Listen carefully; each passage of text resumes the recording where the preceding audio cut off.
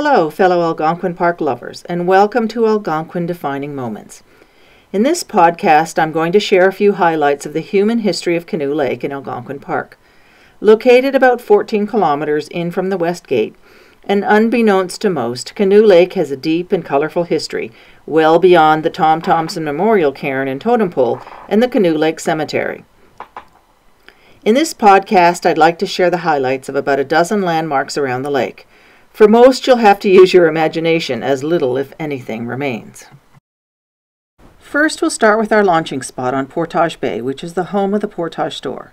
Then we'll head north up the lake to a few notable sites mid-lake, including Braught's Lighthouse, the Tom Thomson Memorial Cairn and Totem Pole, and the Whiskey Jack Creek. Then we'll paddle to the north end and head to Joe Lake Dam and investigate landmarks that are no longer there, including Joe Lake Station, the Algonquin Hotel, and Colson Store.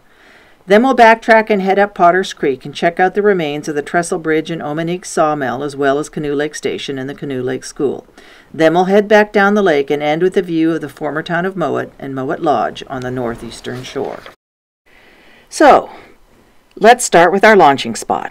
On a typical Saturday or Sunday during the height of the summer season, it is estimated that over 1,000 visitors a day might pass through the south end of Canoe Lake and visit the Portage Store, which is here on their left-hand side.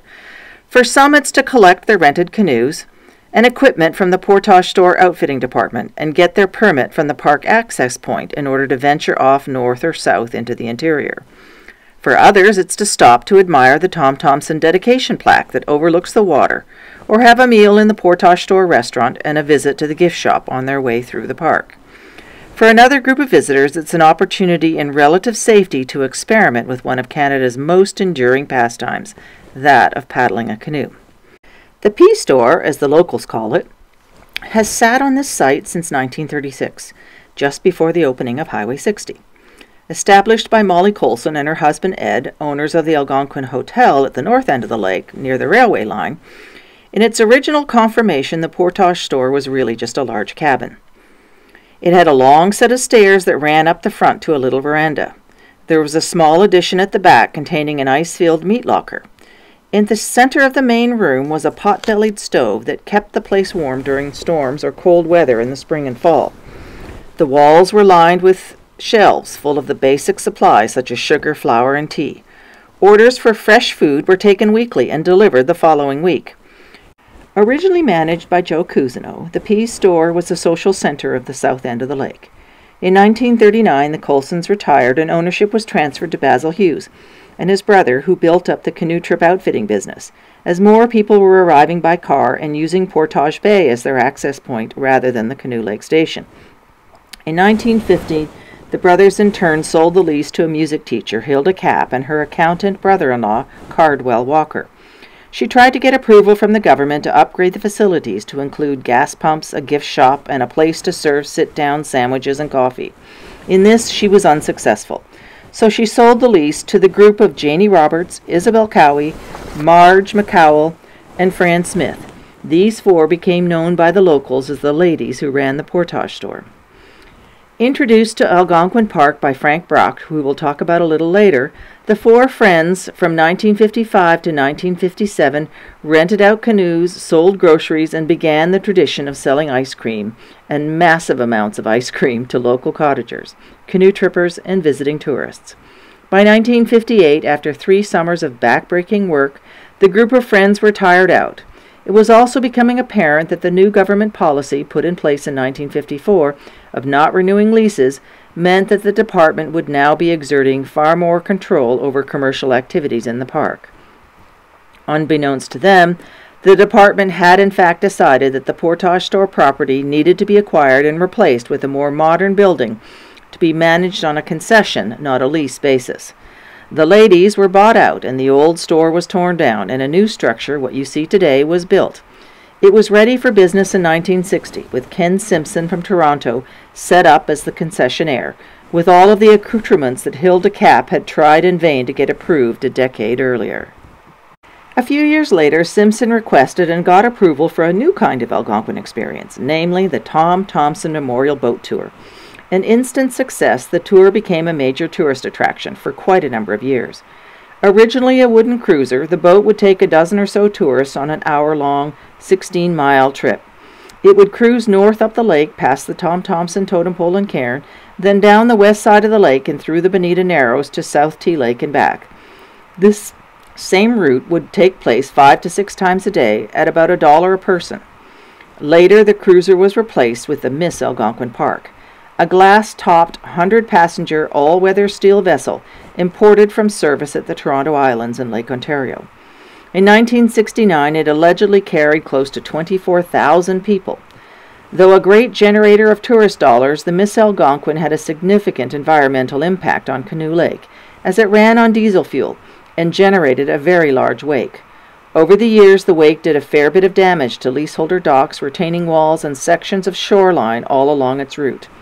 Eventually, as the water quality on Canoe Lake, and especially in Portage Bay, got poorer and poorer, complaints got louder and louder, with new regulations intending to return the park to a more natural state, contributing to the Miss Algonquin's demise in 1973.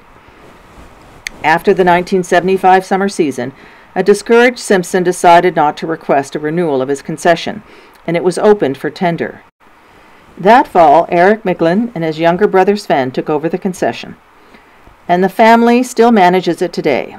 Now, over 45 years later, best guess is that in any one season there are anywhere from 75 to 100,000 visitors passing through the Canoe Lake area. About 40% are day paddlers, and the rest venture into the interior for multi-day trips.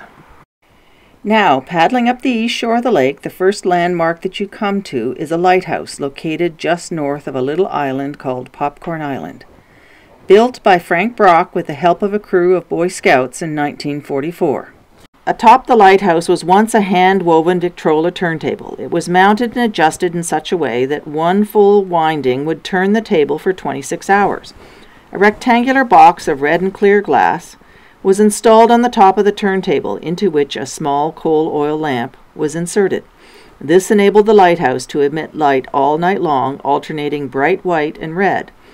In later years, this was replaced by a battery-powered intermittent flashing light. Though the light no longer works, local residents maintain the monument with support from the Canoe Lake and District Leaseholders Association. Frank, who lived in a cottage nearby, was born in Nebraska in 1878. Educated at the University of Michigan, he migrated to Canada in 1913 and eventually settled at Guelph Collegiate, where he taught vocational subjects until his retirement in 1949. Frank was a world traveler, visiting China, Mexico, and Japan at a time when very few North Americans ever ventured far from home. At an older boys' conference in 1917, he heard a speech by Taylor Staton, founder of Camp Omanique, and became inspired to join the Camp Omanique staff, which he did in 1925. From then on, he spent most of his summers on Canoe Lake, eventually getting a lease and settling on this point in 1934. Frank was a master craftsman. He built a unique fireplace on whose front face he mounted 2 iron thunderbirds with eyes allegedly made from gold nuggets. He handmade all of the furniture, including a white pine table that was polished to a dark walnut finish. Around the edge of the table, he carved a story using Navajo Indian symbols. He handmade 2 large chairs with backs carved into the shape of 2-headed thunderbirds, so that they could look out both sides of the chair. Frank would only invite to visit people whom he considered the right sort for Algonquin Park. All his guests were expected to help with various chores around the place, including sometimes standing up to their waists in water hauling out driftwood. According to his friends, he didn't want them to go soft. After he'd retired from teaching in the camps, he stayed at Canoe Lake from early spring until late fall. Frank was also a poet, and he would hand draw his Christmas cards each year using blueprint paper. He also wrote the commemorative poem that can be found at the Tom Thomson Totem Pole.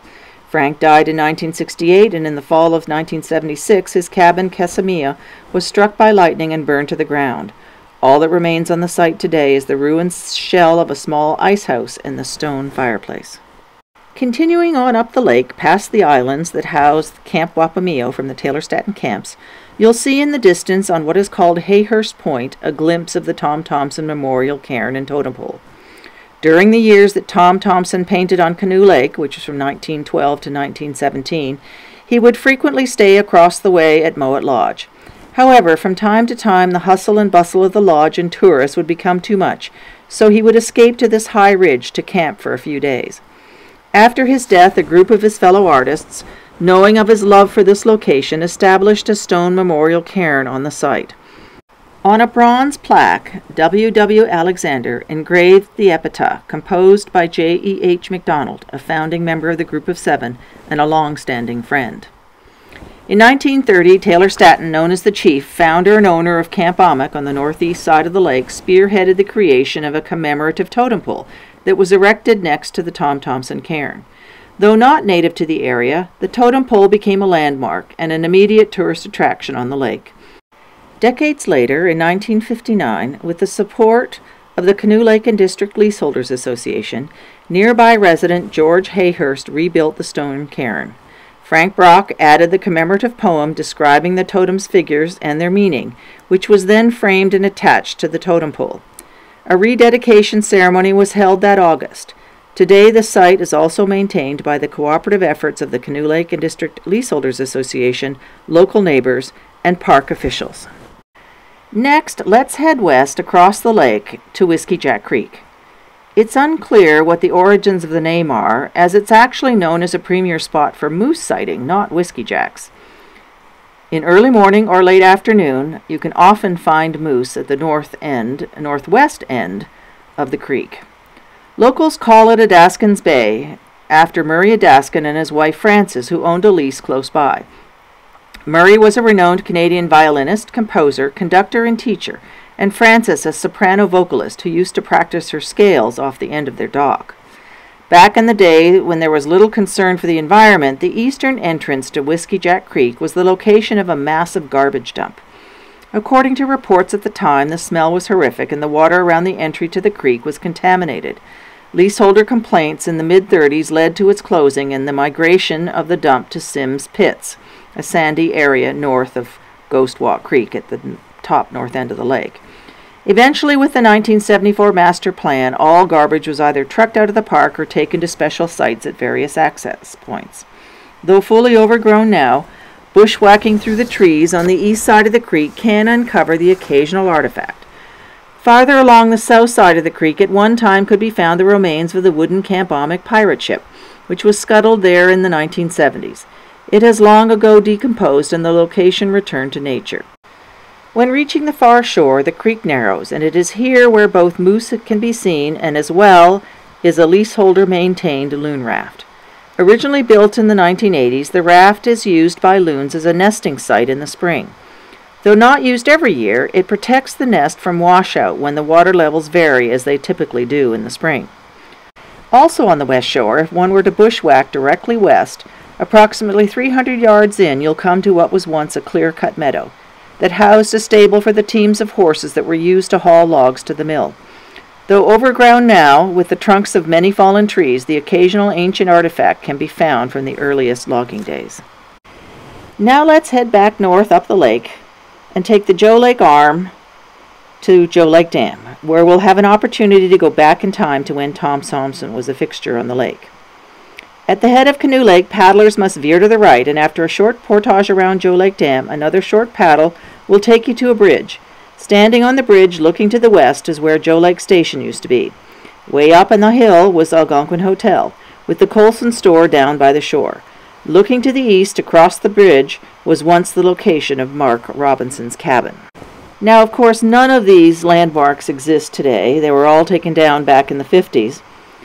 But just a bit of history. In the late 1890s, J.R. Booth, one of Canada's most famous lumbermen, decided to build the Ottawa-Arn Prairie and Parry Sound Railway from Parry Sound on Depot Harbor at Georgian Bay through Scotia Junction on the west side of the park to Whitney on the east side and eventually to Ottawa.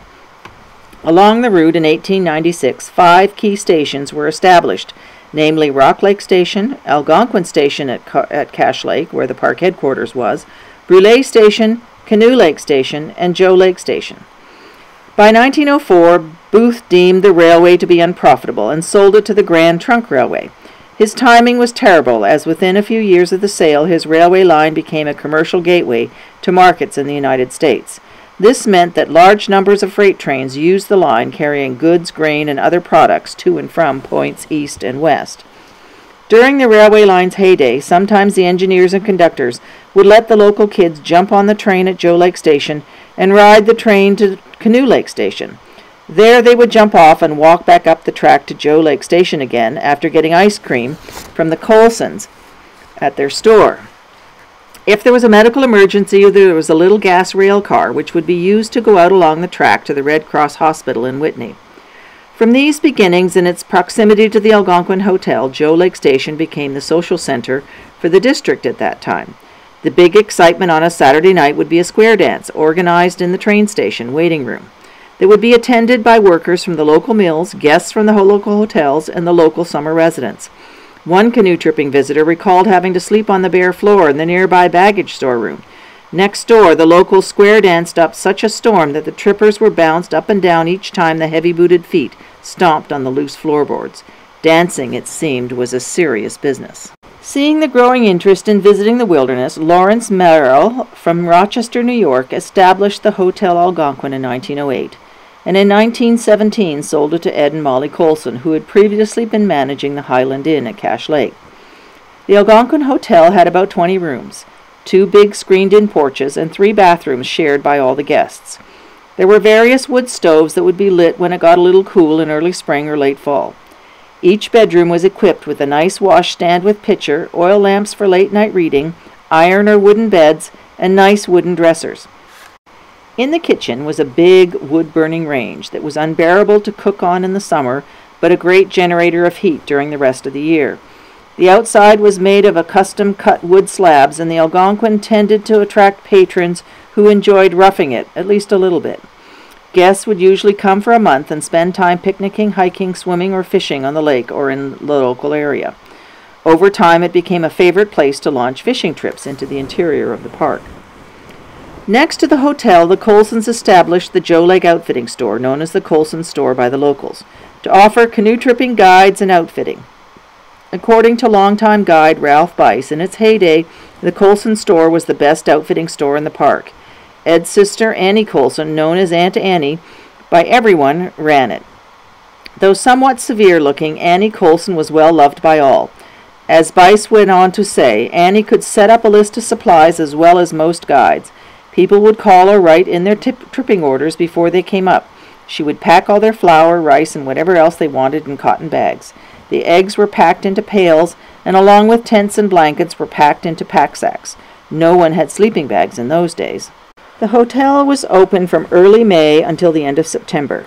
By the mid-1940s, room rates at the hotel were $28 per week, including meals. Buying breakfast or lunch separately was 75 cents, and dinner was $1, according to Eleanor Mooney Wright, who lived for a number of years in the ranger cabin across Joe Creek from the hotel. Her father, George, was the local park ranger. This all meant that Colson Store was a busy and popular meeting place for all sorts, including guests, guides, leaseholders, and staff from the children's camps. There was always some reason to stop by. Most wanted to get supplies at the Colson Store, talk to the guides or to Ed Colson, or just generally hang around. In 1943, the Colsons retired to an empty Omanique Lumber Company office near the northwest side of Potter Creek, Trestle Bridge, and sold the hotel to George Merridew, owner of a tavern in Toronto. Merridew became a fixture on the lake for many years, but in 1957 he sold the hotel to Bruce and Astrid Street. To the new owner's surprise and horror, the next year the government condemned and expropriated it and its road rights and tore it down in 1959. All that was left was the piano, which made its way to a leaseholder cabin on Canoe Lake, where it still resides. Though originally hired to patrol the park in pairs in search of poachers, park rangers over time became the local administrators of park regulations. They lived in small one-room cabins which dotted the park interior. A few still survive and can be rented through the park's permit reservation system. One of the most famous and most hard-working of park rangers was Mark Robinson. Mark joined the park staff in 1907, and except for a leave of absence from the fall of 1915 to the spring of 1917, Mark lived and worked from and around the shores of many Algonquin lakes for nearly 40 years, as shared by park resident Lyle Ireland in 1959. Mark worked as a ranger because he loved it. He told me once that he was an unusually lucky man because he was paid for doing what he loved to do. He wrote extensively and well about the park and its flora and fauna. Many of his articles, illustrated by his own photographs, appeared in the Globe, and I think in the Old Saturday Night. Mark served many years in the Cache Lake, Joe Lake, and Canoe Lake areas, and later at Brent on Cedar Lake. He was chief park ranger for a few years and was acting superintendent for 1 year. His knowledge of the park and everything in it was comprehensive and accurate, and he loved to talk about it. As department regulations prohibited families of park rangers living with them, Mark would travel to visit his wife and children in Barrie several times a year. It was only in later years that the family would come to the park to visit him for a few weeks during the summer. He'd faithfully mail his wife his paycheck every month and wrote letters weekly. What a lonely life it must have been for both of them. Now let's backtrack towards the main body of Canoe Lake and head up the west arm of what is known as Potter Creek. About a half-mile up Potter Creek, all that remains of the Trestle Bridge are the few uprights and cross pieces in the middle of the creek. Remains of the Omanique sawmill can be found on the northwest side of the creek, about 100 yards across a meadow into the forest, from a circular concrete base that then housed the sawdust burner and is now home to a large spruce tree. Lumbering in the area was revived in 1926 with the arrival of the Canoe Lake Lumber Company, which had taken over the Gilmore lumbering limits and built a sawmill at Potter Creek. Unsuccessful at cutting and milling hardwood profitably, these efforts were soon abandoned. In 1939, Joe Omanique tried to make a go of it again, and for a few years was reasonably successful. But he too eventually abandoned his efforts, and the site was returned to the Crown in late 1943. It was Omanique who built a road extension out to Highway 60 across the Trestle Bridge, the remains of which you can see today. Loggers from the Canoe Lake Lumber Company would cut logs in Smoke Lake all winter, and in the spring would tow these hardwood logs up from Smoke Lake to the sawmill in 36-foot-long cribs made of cedar logs. They used a 50-foot tugboat powered by a 40-horsepower single-cylinder steam engine that was fueled by wood slabs cut at the mill. The log booms were anchored from the Mowat Lodge waterfront all the way up to the front of the mill area up Potter Creek. In spring, after the ice went out, the Omanique Lumber Company would release into the lake the logs that had been cut during the winter and stacked up on the shores of Smoke Lake. The loggers would run the logs down Smoke Creek, then ferry them with barges across the end of South Tea Lake, up Bonita Narrows, and through Canoe Lake to the mill site on Potter Creek. There were often incredible log jams on shore where Tea Lake campgrounds are now. The loggers' bunkhouse and cook shack were on a barge, and they used to tie it up at the low rock outcropping on Smoke Lake, just upstream from the bridge. During the mill's existence, the unsightly piles of cut lumber on the shoreline were of concern to residents of Canoe Lake. Once it closed down, the condition of the former mill site continued to raise the ire of everyone on the lake. Both lumber companies had promised to clear the site completely, but hadn't done so. In the 1960s, to resolve the problem, the ministry decided to plant spruce trees on the entire area, including not just the mill site, but all of the siding area as well. Today, this is all overgrown, and only by searching diligently can you find the remains of the two-story cement mill site that still stands among the spruce trees. Continuing on up Potter's Creek, the stream narrows and is now quite overgrown with alders. Eventually another bridge comes into view, and you can climb up the sand bank and walk a little ways down the road. You'll be standing about where the Canoe Lake Station was built. A baggage chute was built to move luggage from the train down to the water's edge, and like a log flume, the baggage would fly down the hill to the dock to be loaded into boats or canoes that would be waiting at creekside. It's been said that in the early 1900s, trains would pass every 20 minutes carrying grain from the west amongst other valuable cargo. Mrs. Ratin, the railway section boss's wife, was the first station mistress. She tried to keep the place clean, and in a fit of pique one day posted a sign in the station waiting room which read, "Gentlemen will not, ladies do not, and others must not spit on the floor." Edwin Thomas, the station master during the Thomson years, worked 10 hours a day, earning $1.39 per hour running 2 sections. Short-staffed, he learned how to change a 72-pound yard rail by himself. His brother-in-law, Jack Wilkinson, quit grade school at the age of 13 and joined a local winter logging camp for $1.50 a day. As Rose Thomas recalled in a 1976 interview with Ron Pittaway, "We lived in the Canoe Lake Station house. It had living quarters upstairs. We had to carry everything upstairs, wood, water, coal, and the stairs were crooked. The layout included 4 bedrooms, a big living room, and a big kitchen out back. The railroad office was downstairs with a big waiting room with slab seats that went all around 3 walls. Tom Thomson allegedly would place his paintings around the room to dry while he was waiting for the train. Somewhat difficult to find, the Canoe Lake Cemetery is located on a knoll just west of the main Mowat town site. Today it can be found by walking south on the former tote road to a spot a few hundred yards south of the open area where the chipyard used to be. A broken twig signals a path that leads the hiker through a meadow, and then a short climb up to the site that is now surrounded by dense bush. Marked by a gray picket fence with an ancient birch tree sheltering the site, the cemetery's only occupant for many years was James Watson, who had died in 1897 in a mill accident. His fellow workers engraved the following inscription, now almost impossible to read.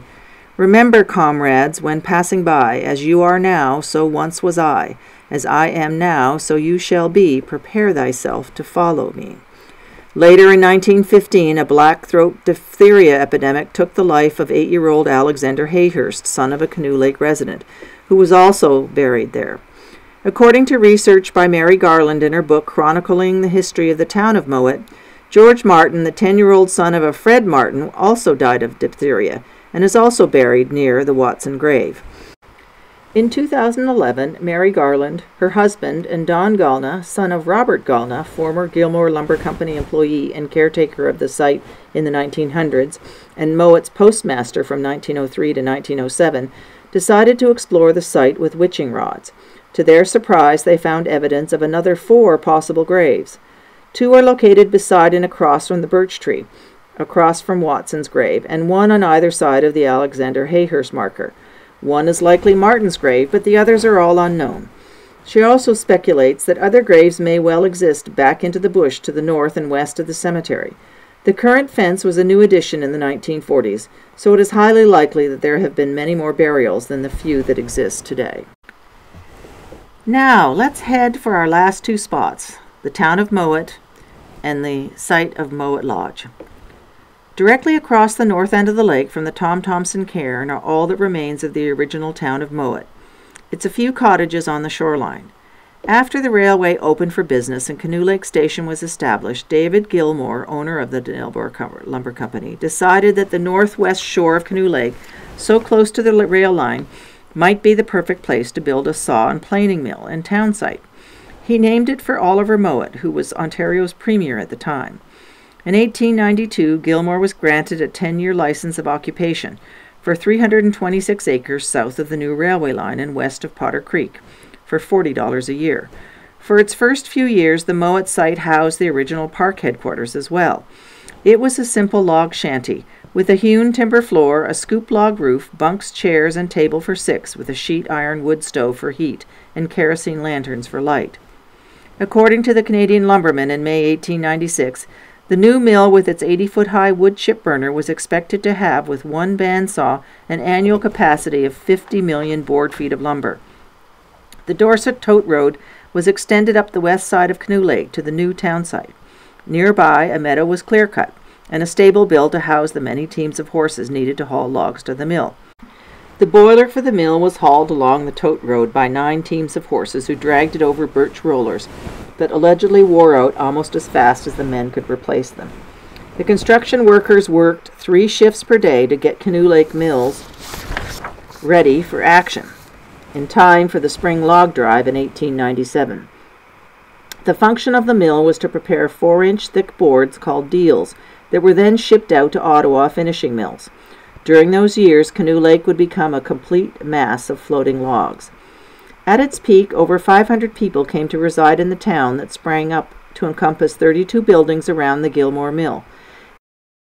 These included blacksmith and carpentry shops, a 30,000-gallon water tank, a hospital with 10 rooms, 2 boarding houses, several barns and stables for 50 teams of horses, a large warehouse, cookhouse, various storehouses, farm buildings, shacks, and a small cemetery, as we discussed previously.